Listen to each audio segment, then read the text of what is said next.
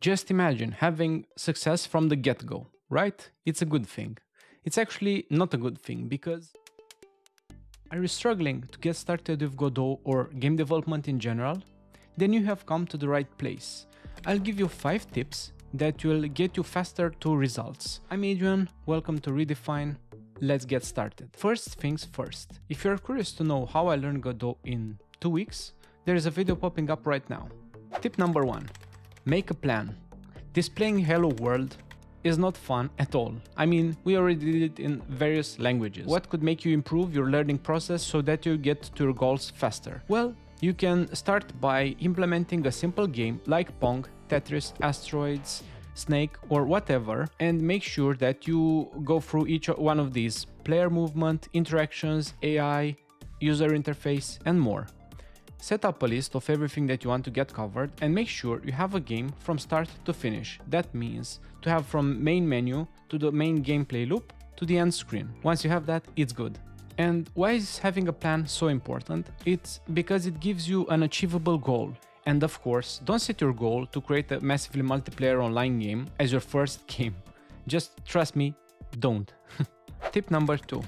Search for specific tutorials. And what do I mean by that? If you, for example, search for tutorials for Godot in Google or in YouTube, you'll have a lot of different options and you can easily go down the tutorial rabbit hole. You don't want that for several reasons. Because first, you can take a huge detour from your actual work. And secondly, you might get scared with how much information is out there. What can you do instead? Well, if you don't know where to start, it's simple. You just head over to GD Quest or Heartbeast because they have beginner tutorials where they show you how to create a game from start to finish.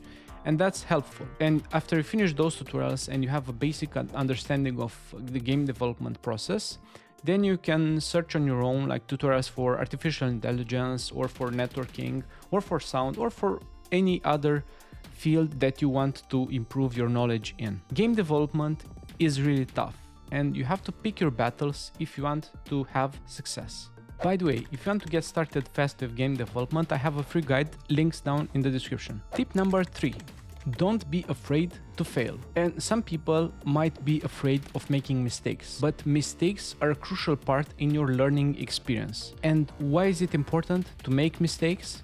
Is because after each mistake, you actually learn more and more. Just imagine having success from the get-go, right? It's a good thing.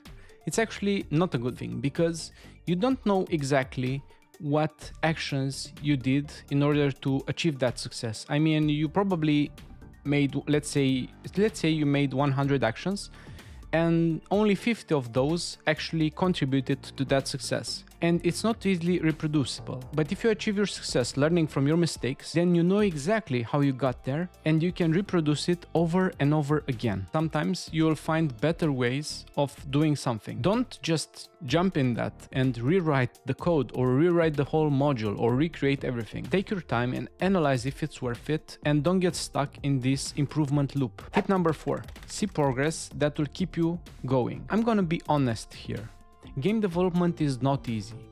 Working hours, days, months on particular code pieces or polishing that is not easily visible during playtime will have an effect on your motivation. And how can you fix this? Well, it's easy. You have 2 lists of tasks. One with fresh new stuff that you are eager to implement and one with bugs. Try to mix them up so that it always stays fresh, but you also work on your stuff that needs to be done for the game. And by doing this, you actually prepare yourself for the long run, because game development is a long journey. Tip number 5, give yourself challenges all the time. Working for 6+ months on a project can be stressful, can be a grind. And why do I say this? Because in the beginning, you'll learn a lot. You'll learn about new mechanics, you'll implement them. You'll learn about new techniques, and it's gonna be awesome. But then at some point, when all of these are kind of wrapped up, you'll have to create the content for the game.